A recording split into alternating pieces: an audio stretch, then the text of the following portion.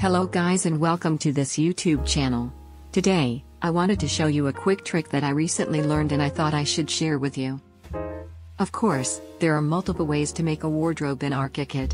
This method that I'm about to show you can be done in several ways, depending on your likings. This part, I'm going to use an archicad object. I will start by making walls, with which I'm going to place my wardrobe objects and configure them as you will see in order to sit and fit in their place.